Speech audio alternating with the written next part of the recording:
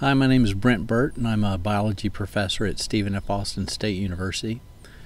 I'm recording a series of videos for my evolution class, Biology 370, and this will be the first out of a series of 20 videos that I'm going to be posting to YouTube and available for whoever wants to watch them. Alright, so this lecture is going to be basically just introductory information about what evolution is all about. So let's start off with some definitions. Evolution, Darwin described it as descent with modification. And that really does summarize the process of generation after generation. You have ancestors giving rise to descendants, but those descendants are modified. They're not exactly like their ancestors. Interesting, Darwin didn't use the term evolution in his famous book on the origin of species until the very end. A more modern definition of evolution is genotypic and associated phenotypic changes in lineages through time.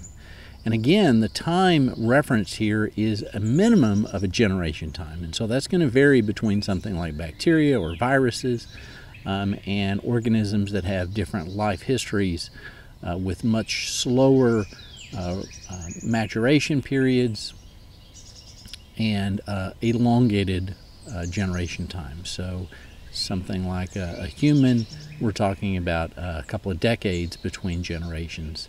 And again, bacteria, it could be within just 30 minutes. But in all cases, these organisms have an ancestor-descendant relationship that leads to gradual modifications, and that process we'll see as microevolution, that over the long term can produce these phylogenetic trees that show you the divergence of different major lineages and the characteristics of those lineages. But as I mentioned, Darwin never actually uses the term evolution in his book on the origin of species until the very end.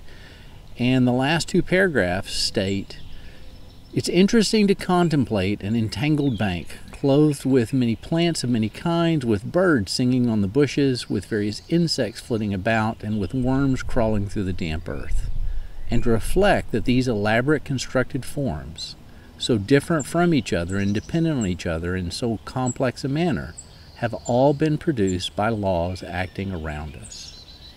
There's a grandeur in this view of life, with its several powers having been originally breathed into a few forms or into one, and that whilst this planet has gone cycling on according to the fixed law of gravity, so simple a beginning, endless forms most beautiful and most wonderful have been and are being evolved."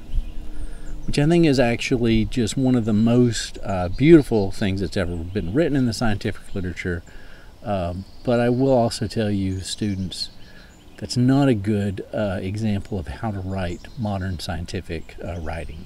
We tend to be much more to the point and dry. So there are two basic evolutionary timescales, two categories, but realize this is a continuum. But we tend to talk about these two major groups of events and timescales. We're going to start this semester by talking about microevolution.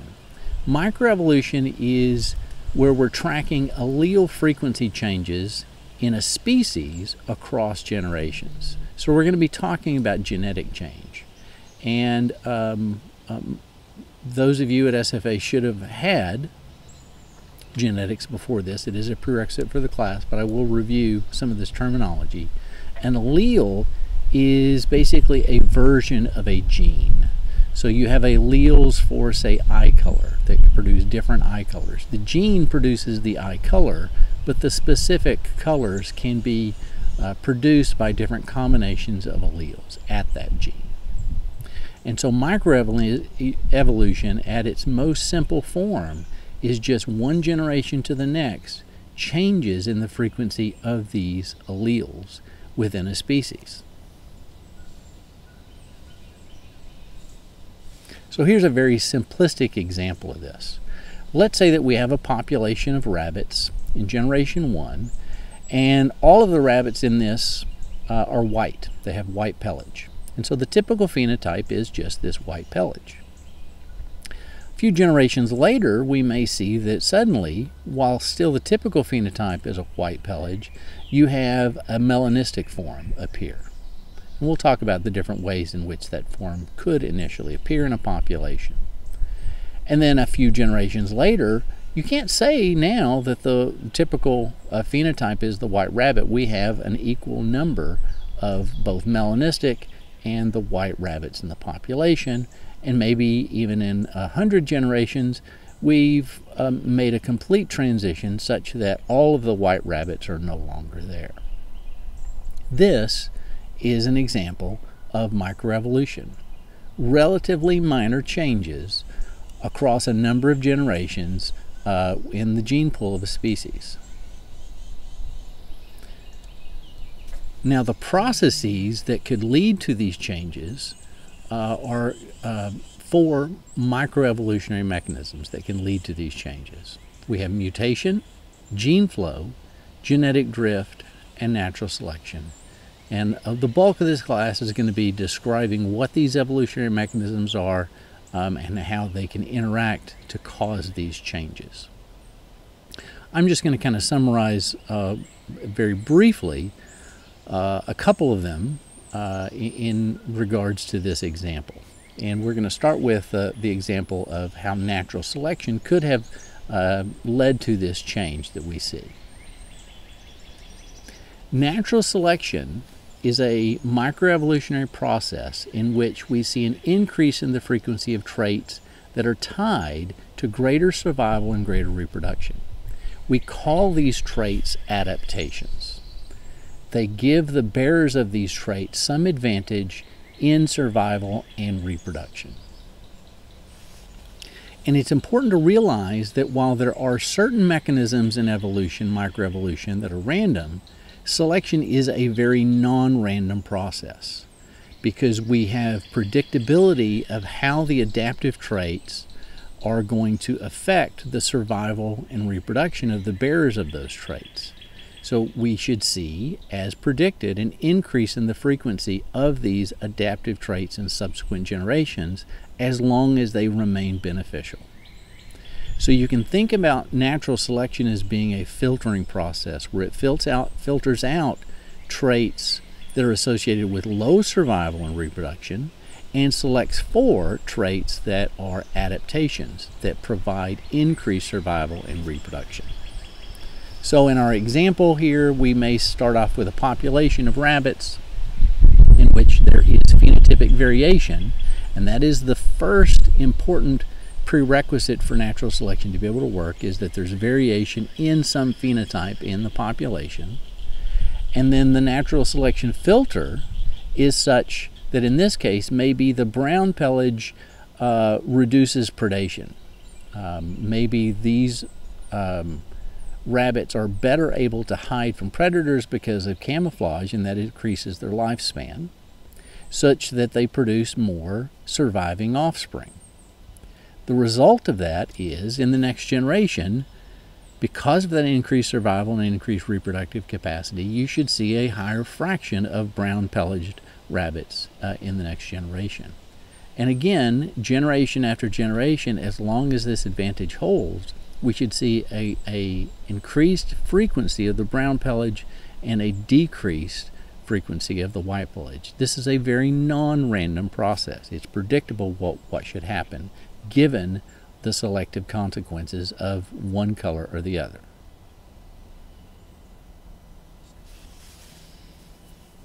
So natural selection increases the frequencies of traits tied to greater survival and reproduction. These traits, again, are called adaptations. And there are certain prerequisite requirements for them to work, as I just outlined previously, but let's go through them in more detail. The first prerequisite is individuals within a species have to show variation in their morphology and behavior, and this variation has to be what we call heritable. Heritable simply means that it has a strong genetic basis to it, such that in the previous example, If you're a brown rabbit, that's because you have alleles at the pelage color gene for depositing melanin in that hair to make you a brown rabbit. If you have alleles for not production and deposition of that, you're going to produce a white rabbit. So there's genetic control over the mechanisms of production of the variation in pelage color, such that selection can now operate on this, and the different traits can be passed predictably from parents to offspring, depending on the genes that the offspring get from their parents. Let's give you another example. Let's say that you have a population of flies, and clearly these flies differ in one important trait, and that in this example is wing size and shape.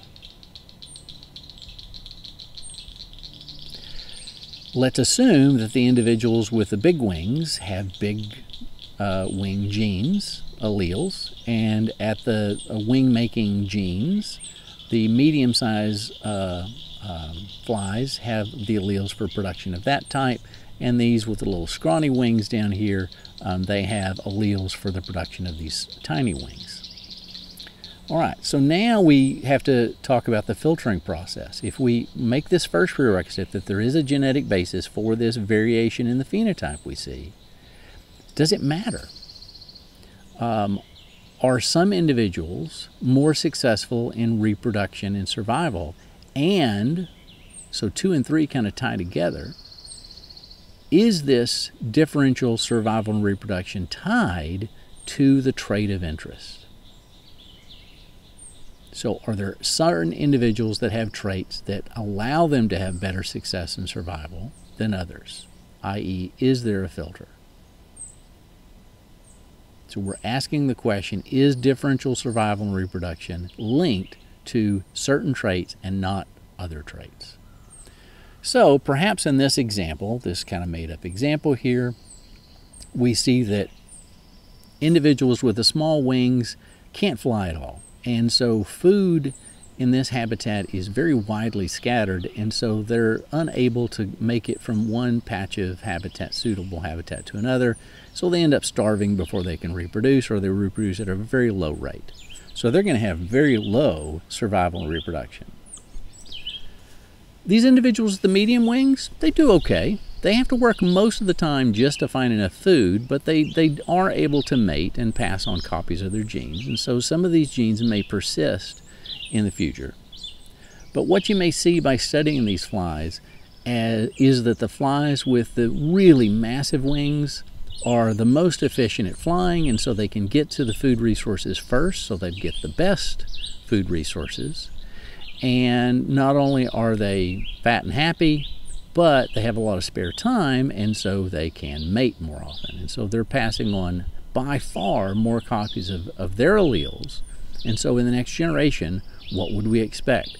Well, we would expect to see much higher frequency of individuals in the population with large wings, and we'll see a greater reduction in individuals with the smallest wings.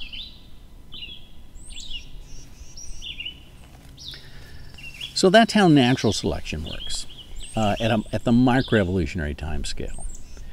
Over the long term, we see that there are major changes in lineages that we consider macroevolution. This is evolutionary patterns above the species level. So the origin of new major groups, new species, new genera, new families, and the characteristics associated with those. So the example on the right here is an example of macroevolution showing the evolution of birds from ancestral dinosaurs. Birds are dinosaurs, but along the way in the production of birds from their dinosaur ancestry, we see the evolution of feathers, starting off with rudimentary feathers that we can see in certain fossils that were probably important maybe in communication. There may have been some color, but most likely associated with thermodynamics and insulation, to proto-wings that could have been used to help in locomotion, but not necessarily flight yet, to the evolution of flight feathers that could be used for gliding, and then with additional modifications of the skeletal system and muscular system and distribution and shape of feathers, we see modern flight in modern birds today. So that's just an example of a longer term process. Macroevolutionary patterns take much longer to occur, many thousands of generations, not just a generation of minor genetic change that you see at the microevolutionary level. But really it's accumulation of these microevolutionary changes over a much larger time scale. So speciation is one of these. And again, the long-term accumulation of the microevolutionary changes in these different lineages as they start off on their own evolutionary trajectories. Because once you're a different species, you don't breed with individuals of other species, and so you're on your own evolutionary tract. And we'll talk a lot about that during this semester. So one important tool used to study evolution at the macroevolutionary timescale are phylogenetic trees. And so I want you to develop an idea of what tree thinking is. It's the idea of looking at different groups of organisms and how they can become reproductively isolated to form new species. That process is called speciation. So you start off with a common ancestral species that all of the individuals during this time frame have the potential to interbreed with each other, so there's basically one species with one shared set of genes.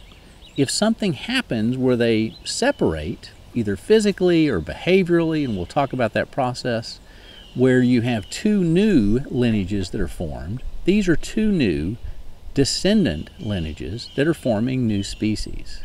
They only breed within their populations, and so they end up getting distinct genetic differences between these two new species formed. So that process is speciation. And in a phylogenetic tree, every time you see a branch, that represents a speciation event. Now notice that in this figure I've drawn here, some of these branches go all the way up to the top of the diagram, others stop part of the way down. Those that stop indicate lineages that did speciate in the past, but that have gone extinct. Only those at the top of the diagram are representing what we call the living or extant species. So these represent extinction events. And how we actually make phylogenies is something we'll talk out during the last part of the semester by looking at characteristics that organisms share and trying to understand how these could have been inherited from a common ancestor and then show patterns of divergence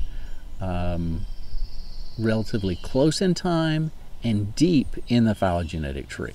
So let's just kind of use this made-up example here of these snails.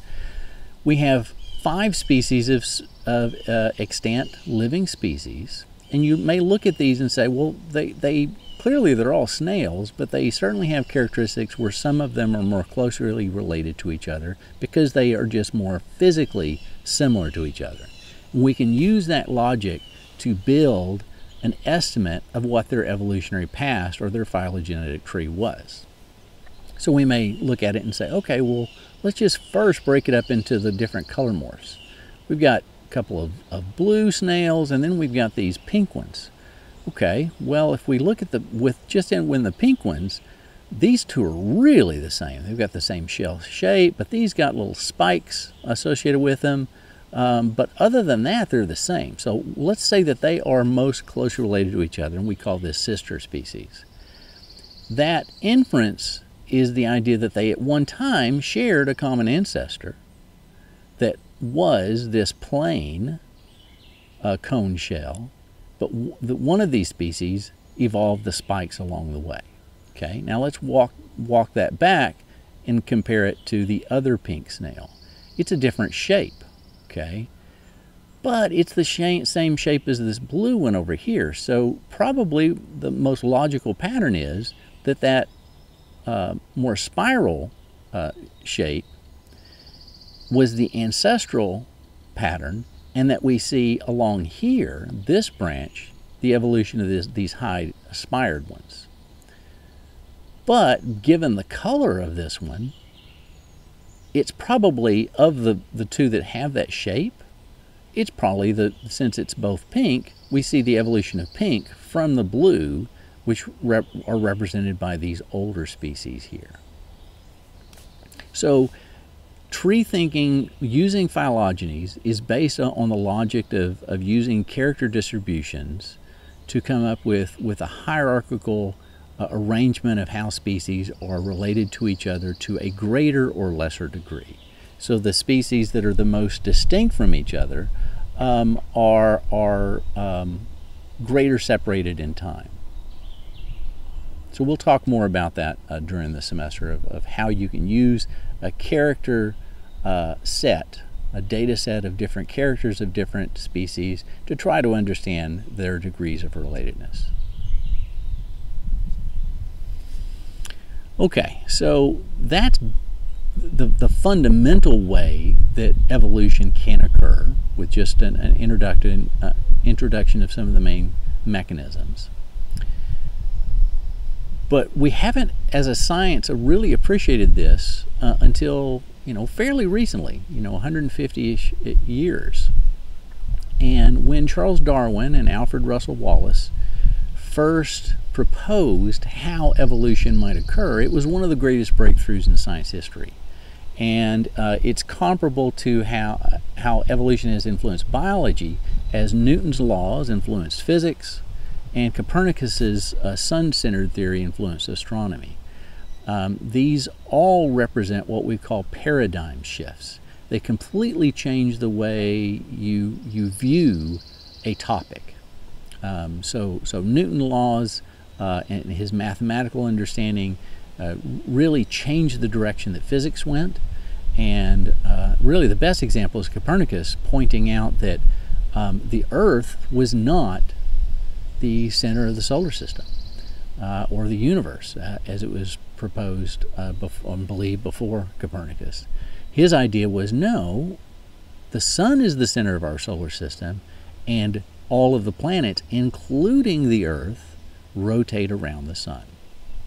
Okay, so that definitely is a paradigm shift. It completely changed the way we viewed our place in the universe.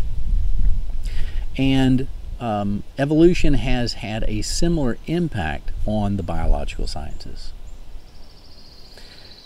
In fact, Theodosius Dobzhansky is oftentimes quoted, "Nothing in biology makes sense except in the light of evolution." It really is the foundation for all branches of biology, meaning if you want to truly understand how something in biology works, you have to understand how it got there. And that necessitates an understanding of how evolution works. So this paradigm shift has led to some consternation among people that don't really understand science. And so I want to go through a brief summary of what evolution is and how it differs from creationism, or different views of how biological diversity could have come about. And this is important because understanding of evolution and acceptance of evolution as a scientific principle varies greatly from country to country. You can see that in many countries, European countries especially, this simple statement that human beings as we know them developed from an earlier species of animal, that we are animals and we've evolved from other closely related great apes.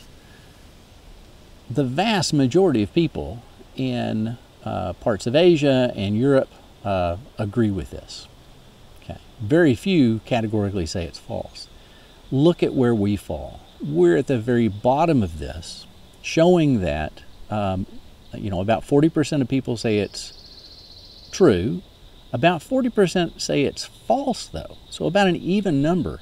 And then we have about 20% of people that just say, I don't have enough information to know about that. And that's a crucial point, because I want to emphasize the importance of education in this regard.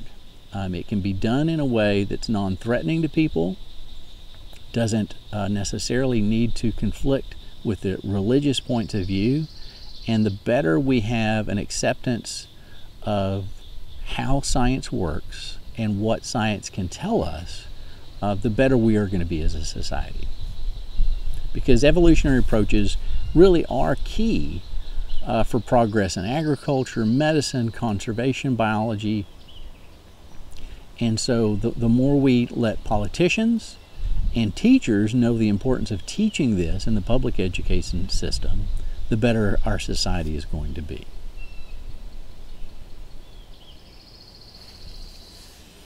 So let's contrast evolution and a competing worldview called creationism. Evolution is a scientific proposition, and creationism is a theological view. So let's look at some of the statements and beliefs associated with creationism. And that's shown up here in the top right. Special creation states that species do not change, that there was a creation event, and they have basically remained unchanged, with maybe just a slight variation among lineages, but there are no new species formed. Lineages do not split, because every species was created separately and exists in that way. And finally, special creation states that the earth and life are quite young, measured in thousands of years, not billions of years.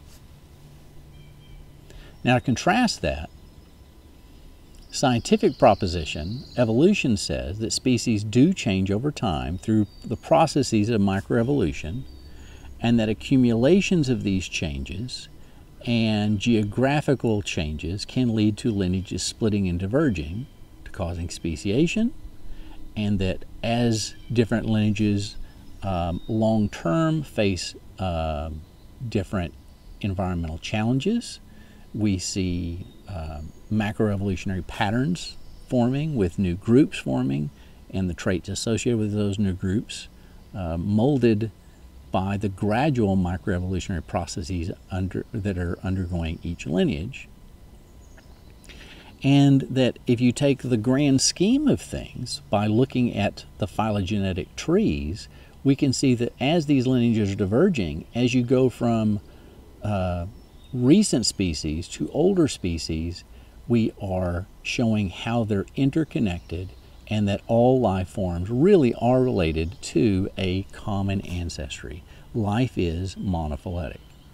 Now, for that degree of biodiversity to evolve, we have to talk about very long-term macroevolutionary changes. So the earth and life are quite old, much older than a few thousand years old, like 6,000 years old, 6 to 8 as believed by many creationists. So, what's the difference between evolution and creationism? Well, part of it really resides on the limitations of science. Science can't deal with supernatural explanations.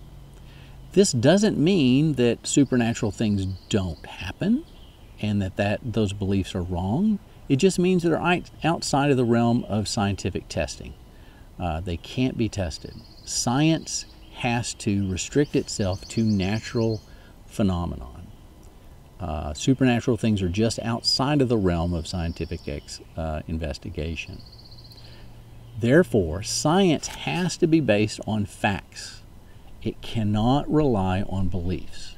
And it's actually very crucial to keep subjectivity out of science, because it can sway the way that you look at the facts. You need to have a very unbiased and objective viewpoint when you're doing scientific studies. And belief systems, if you don't keep them out of the calculations, can cause errors. So let's talk about basically how a scientific process works. A scientist first just makes an observation. Scientists are just very observant of the natural world around them. And then when they see something that they don't understand, they try to make an educated guess to explain how that process works. And we call these educated guesses hypotheses. Hypotheses are characterized by, again, educated guesses that are written or formulated in a way that you can collect data to either say that they have support or they don't have support. So they have to be testable and they have to be falsifiable. So the first step after you form a hypothesis, you got to collect your data, then you analyze your data, and then you derive conclusions. And again, all you can do is reject your hypothesis or fail to reject it if the data are consistent. That's basically the closest we come to proving things. But we are always trying to take a very cautious approach in science and never say we know 100% sure that a hypothesis is true. We reject it or fail to reject it. We say it has tentative support. Regardless, what you need to do if you're a good scientist is revise or supplement your hypothesis to test it in other ways.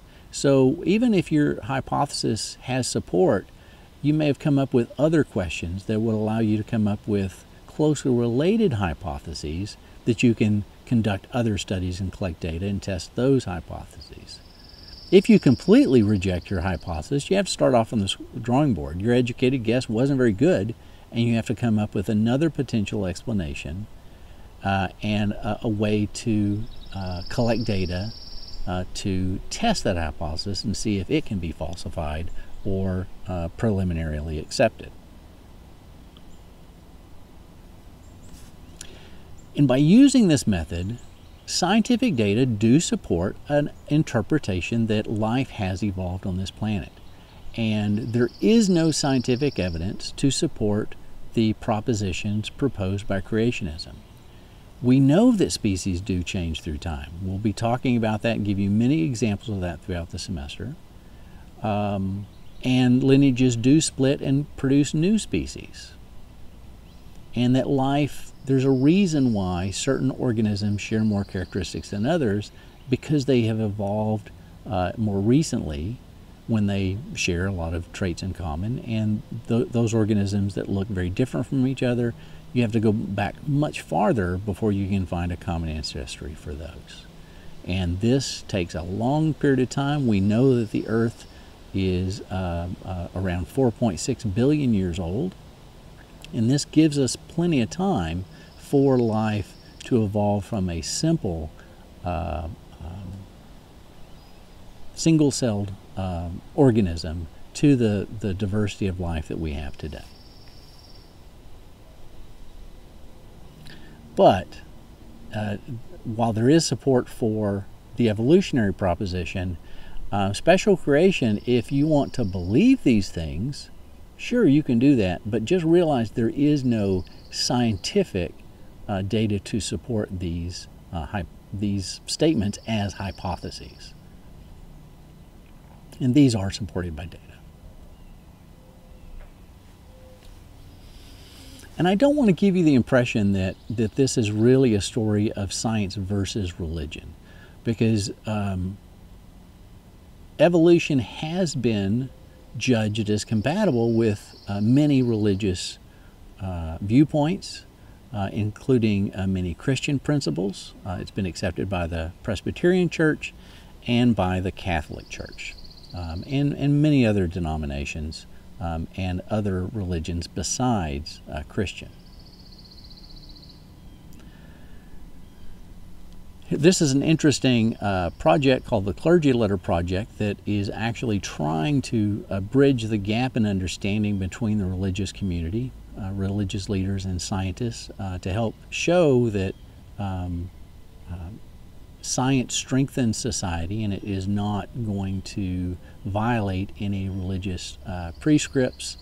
And so it's a very interesting project, and I encourage you to check out the Clergy Letter Project website.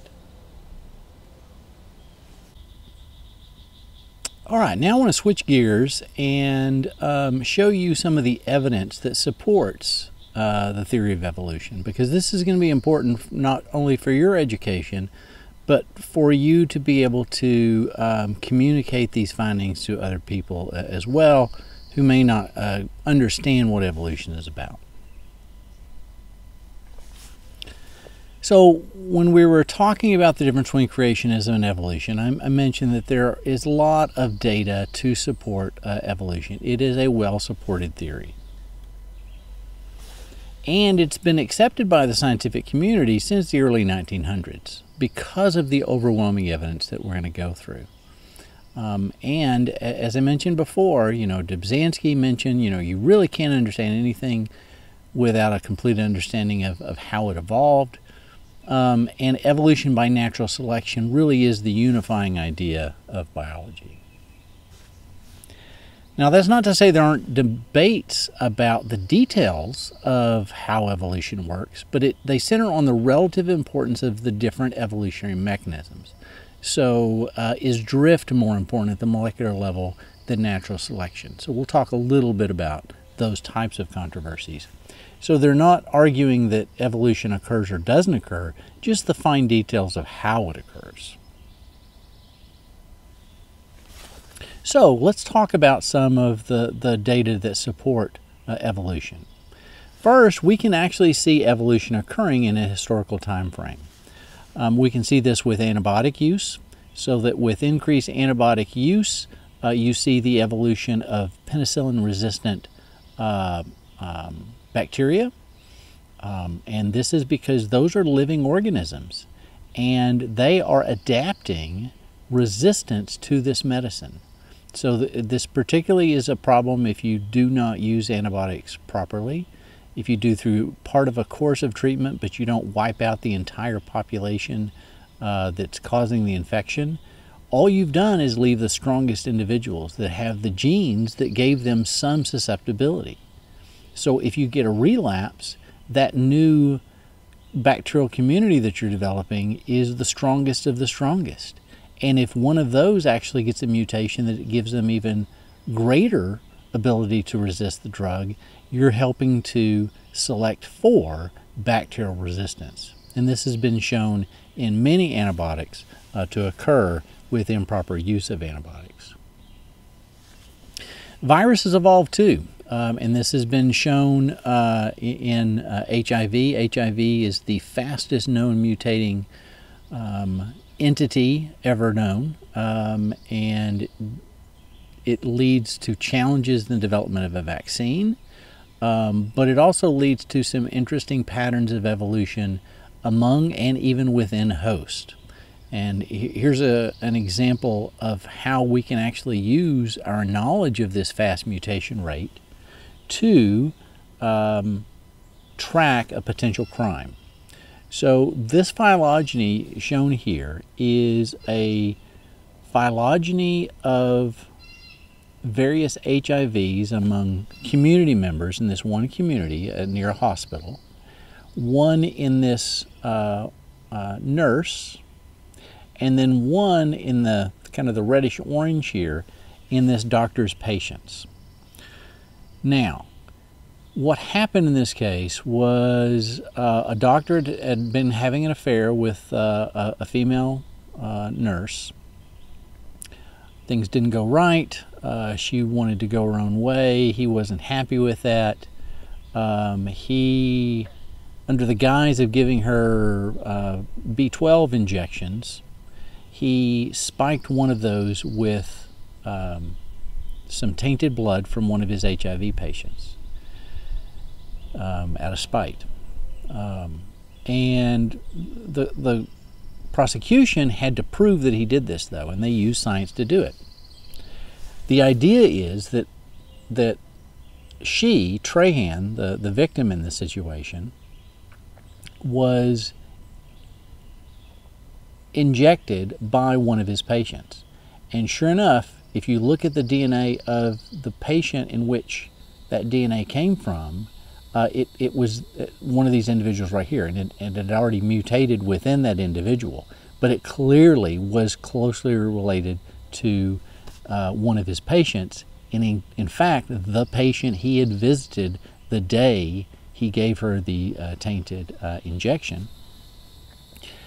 And because the other alternative was, well, she may have contracted HIV from another patient or from just some other community individual, but she did not have a close association genetically with any of those copies. She had the closest genetic association with the individual patient that he had taken the tainted blood. So that was only made possible because these different viral strains have slight mutations in them. And you can track the degree of relatedness by understanding that mutation rate. So you may be thinking, okay, well, yeah, microorganisms might be able to evolve.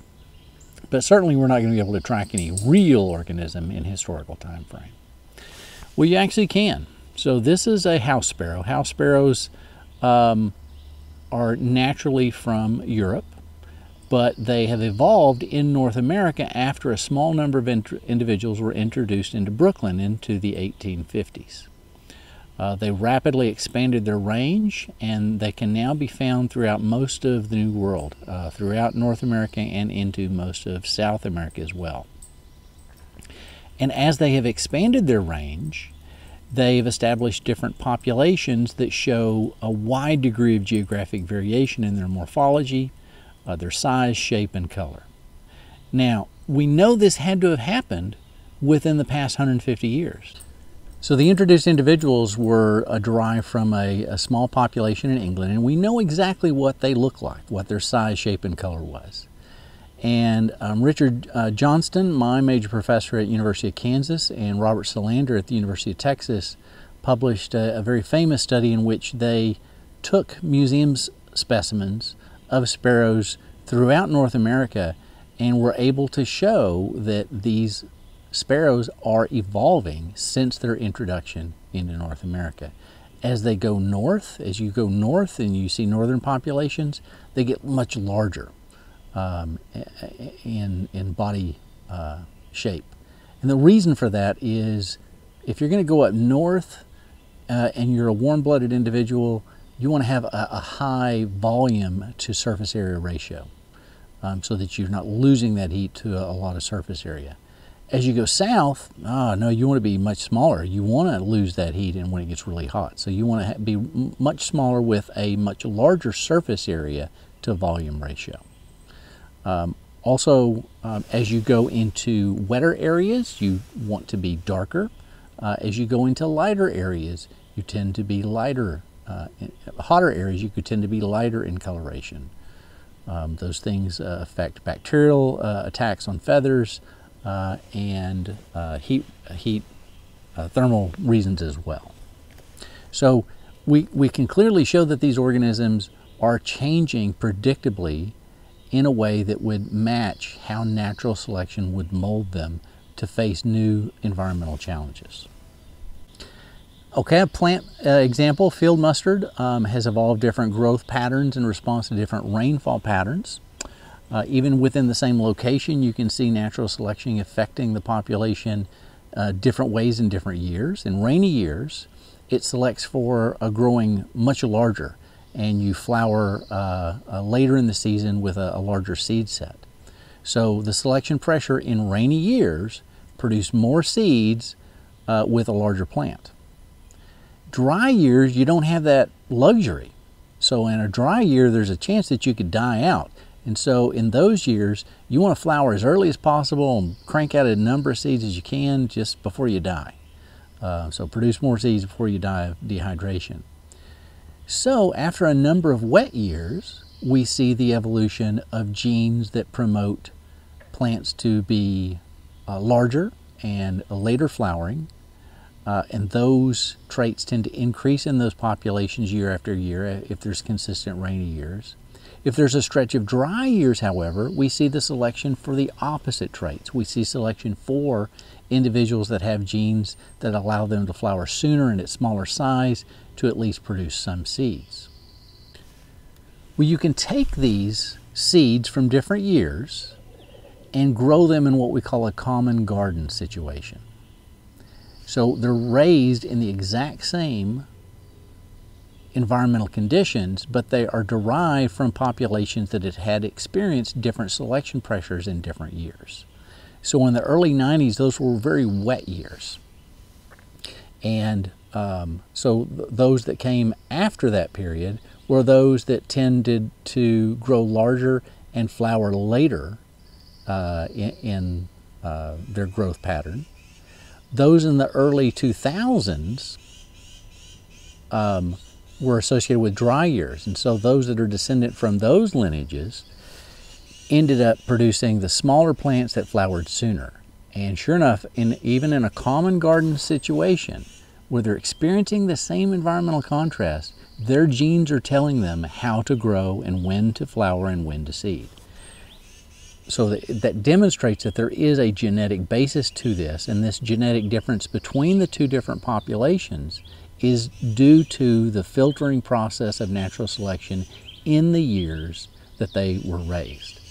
And when you hybridize individuals from these two different populations, you see that the hybrids have intermediate characteristics of growth and flowering, demonstrating exactly what you'd expect if this was a heritable trait that had been selected due to natural selection. So we have examples of how natural selection affects animals. But we also know that there is an analogous pattern that we as humans do to get certain traits out of plants and animals, and this is called artificial selection. But instead of nature being the filter, humans are the artificial filter that directs the evolution of the plants and animals to produce the traits that we want. So we can take a wolf and produce various bizarre breeds of dogs that have certain characteristics that we like, and by selectively breeding only those that have the traits that we like in different lineages. The same thing has happened from wild pigeons to produce various pigeon breeds, and agricultural species have been modified for greater production, more yield, for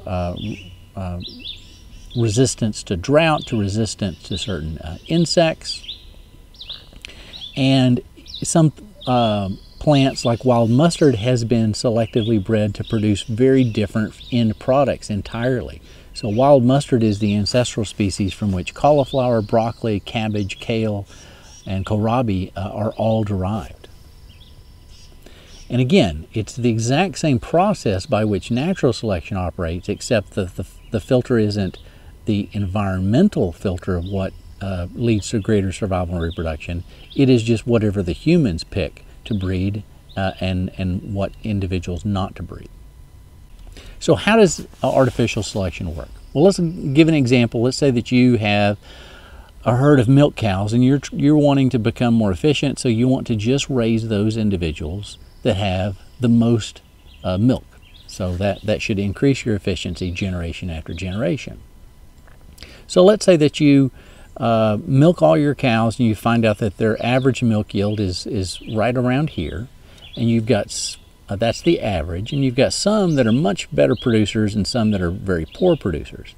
Well, you don't want to breed those poor producers, right? Those are the individuals that are not efficient. They're eating the same amount of grain perhaps, but they're just not really producing much milk. So you don't want to select for those genes. You want to get whatever these individuals are doing. If there's a genetic basis to their abilities to do that, that's what you want to accentuate. So you only breed those individuals. And if there really is a heritable basis to this, meaning that the difference between these individuals and these is a genetic difference, you can accentuate those genes in the next generation, and you should be able to move this curve so that the average milk yield in your herd is increased. So that's how artificial selection works. All right, let's move on to talking about comparative morphologies. Comparative morphology is the study of likeness among organisms and why some organisms are more similar to each other and other organisms are more different from each other. This is the study of what we call homologies, traits that show similarities between organisms due to common ancestry. And Darwin was the first to really recognize the importance of this as a tool for understanding evolution. He stated in The Origin of Species, "What could be more curious than the hand of a man, formed for grasping, that of a mole for digging, the leg of the horse, the paddle of the porpoise, and the wing of the bat, should all be constructed on the same pattern, and should include the same bones in the same relative positions." So basically what he's saying is they all have the same parts, but for very different functions. And the only difference is the relative lengths and widths of these structures. So again, here we see the four limbs of a human, a mole, a horse, a dolphin, and a bat. Very different functions in these, but they all have a humerus. They all have a radius, ulna, carpals, metacarpals, phalanges. Just the relative size of these is different. Why would they be based on the same structures if they're used for very different purposes? Well, because they all inherited the genes to produce these structures from a common ancestral mammal. And the developmental genes just turn on and off the genes for the production of each individual bone in the relative position to produce the specific trait that's needed. But they all inherited the basic bone structure because they all inherited the basic genes. The genes are homologous among all of these individuals to produce the homologous structures. Really, the ultimate homology is what we call the universal genetic code. DNA is the blueprint for the production of everything in the body, and how you get the information out of DNA works through what we call the universal genetic code. DNA is converted into RNA, and that RNA is read into codons that UGA is a stop codon in humans, and UGA is a stop codon in flies. Same thing, CGA is a codon for the production of arginine in all living organisms. So this is evidence that the operation of gene expression, the production of proteins from DNA, the mechanism for that evolved early on in the earliest life forms, and that is evidence that life is monophyletic, or it comes from a single early origin based on these basic chemical processes. Some other evidence of homologies at the genetic level can include inheritance of duplicated sections of DNA. We're going to see that when everything works just right, in the process of DNA replication, homologous chromosomes line up and swap sections, but they come out with the same amount of DNA in all of the chromatids. That doesn't always work. Sometimes there's unequal crossing over where they don't quite line up right, and one chromosome gets more DNA than it should, and one gets less DNA than it should. So that's one form of mutation we'll talk about. Well, there's one specific copy, the CT1A. There are two copies of that are found in humans, bonobos, and chimps, but only one copy is found in the other great apes. So the logical conclusion is that one genetic mutation occurred at the common ancestor of humans, chimpanzees, and bonobos, and after we split from the gorillas, orangutans, and the gibbons. And there's lots of other genetic evidence showing that the chimpanzees, both the common chimpanzee and the bonobo, those are our closest relatives. And see, this is just using what we call the principle of parsimony. That's the simplest explanation for how this could have occurred. I mean, I guess it's possible that this exact same mutation occurred in humans, in chimpanzees, and bonobos separately. 3 different evolutionary events. But that's not very parsimonious. It's a much more elegant explanation and a simpler explanation to say, no, it just occurred in our common ancestor before each of these lineages split. Vestigial traits are also good lines of evidence of homologies. So all birds have wings because they're derived from birds that have flight and use those wings for flighted capabilities. But some birds have secondarily lost flight, but they still have the genes for the production of wings. Now, they have accumulated many mutations that have reduced the functionality and the size of those wings to make them vestigial characteristics. But the presence of a wing in something like a kiwi, a non-functional version of that, really only makes sense if you consider that they have inherited that from a common ancestor that had a functional wing. And the same thing with the remnants of legs and pelvic girdles in some snakes. Snakes are derived from reptiles that are tetrapods, have 4 limbs. And so some of them just retain the genes for the production of relict vestigial forms of those traits. Humans have vestigial traits as well. We have remnants of a bony tail because we are derived from an ancestor that had a long tail, which is seen in most mammals. We also have this muscle called the erector pili muscle. When you get scared or cold, the hair on your arms and legs will stand up, and that's because this muscle, the erector pili muscle, contracts. It doesn't do anything for us because we don't have enough hair, at least most of us, on those appendages to do anything.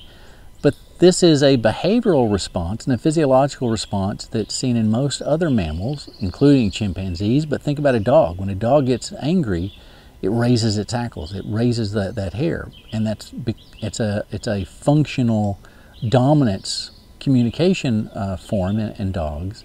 But also when they get cold, those erector pili muscles raise the hair to create a better insulating layer to keep the cold air away from the body. And so it is functional there. We still have the same behavioral response, but it's no longer really physiologically functional for us. It's a vestigial trait. Speciation itself can be good evidence that evolution occurs. What speciation requires is that 2 formerly interbreeding populations of a species become reproductively isolated. And then once they do become isolated, each of the populations ends up slowly accumulating genetic and phenotypic differences that can be used to diagnose them as separate species eventually. But this usually takes many generations to achieve. And so the question becomes, in some cases, when it's actually ongoing, when is it complete? So yes, determining when different lineages represent different species is difficult. And these lineages are actually in the process of evolving. So for example, this species right here, when I was growing up, it was just called a scrub jay. It was in the genus Aphelocum, and it was Aphelocumus urulescens. As I was doing work on scrub jays, a friend of mine was doing some phylogenetic work and trying to understand how many species of jays there were and what were some of the genetic connections between populations. And partly from his work, we were able to determine scientifically that really there should be at least 3 species. One, the Florida scrub jay, which is much smaller, an endangered species, very habitat specific. Then there's kind of like the inland jay, which is the one we have here in Texas. And then there was another isolated population on Santa Cruz Island called the island scrub jay. So at that time, we had identified 3 really genetically distinct groups. But when you look at the genetics more closely, it becomes even blurrier. There is some evidence of genetic isolation between at least 5 of the groups when you start looking at the individual populations in the western U.S. and particularly down in Mexico. So it really just depends on when you say they are genetically distinct and morphologically distinct and behaviorally distinct enough. They're in the process of speciating. We have lots of geological evidence that evolution occurs. A lot of this comes from radiometric dating, which allows us to assign dates to strata that include certain fossils. So we know the Earth is approximately 4.6 billion years old, and life started about 3.5 billion years old. And by using different isotopes and knowing their half-life, we can date the appearance of major lineages in macroevolution. And so that's allowed us to come up with this geological time scale that indicates different periods where we see the evolution of different major groups. This is also, the fossil record has also indicated to us that there are organisms that have been on this planet in the past that now are extinct. We have this long-term record of morphological change within some lineages that still exist today, but again, then we see that some have gone extinct, like this Irish elk, a giant elk species that no longer exists. And these fossil lineages really represent those offshoots in the phylogenetic tree that I was showing you earlier, where the lineages don't go to the current slice of time. And some fossils provide us with a great deal of detail about the major evolutionary transitions between lineages of organisms. So within dinosaurs, the non-avian dinosaurs show us the evolution of feathers, first relatively simple for thermal regulation to flight feathers, and then other structural features associated with powered flight. And one of the very first, most famous fossils that helped us understand that birds really are reptiles was Archaeopteryx. This is an example of what we call a missing link fossil. I don't really like that term missing link fossil because it's not missing. Here it is. So I prefer the term a transitional fossil. It's showing you a lineage in transition. So Archaeopteryx had many features characteristic of more basal, older reptilian lineages. So it had teeth in its jaws. It had a long, bony tail. It had a very simplified pelvic girdle. It had a very small pectoral girdle without a furcula, without a keel for the attachment of flight bones, flight muscles, excuse me. It also had claws on functional digits on the leading edge of the wing.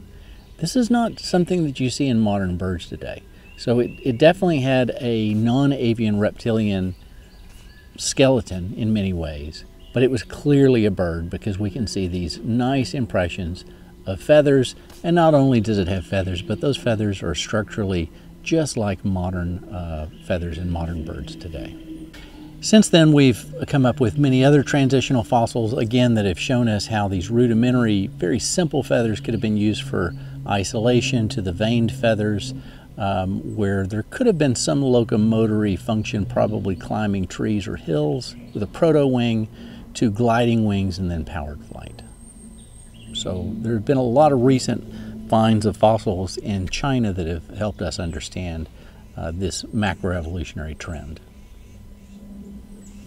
Transitional fossils also sometimes indicate, again, why certain organisms have vestigial features. So whales do have remnant pelvic girdles, so they have a vestigial pelvis and femur, and we have a couple of fossils that show us the transition from when these were in terrestrial organisms, where there was actually weight-bearing capability associated with the pelvic girdle and the associated hind limbs, to a reduction of those to the vestigial state that we see in whales today. So that's a little introduction to the basics of how evolution works and some of the evidence to support evolution. The next video will focus on giving a little bit more detail about natural selection.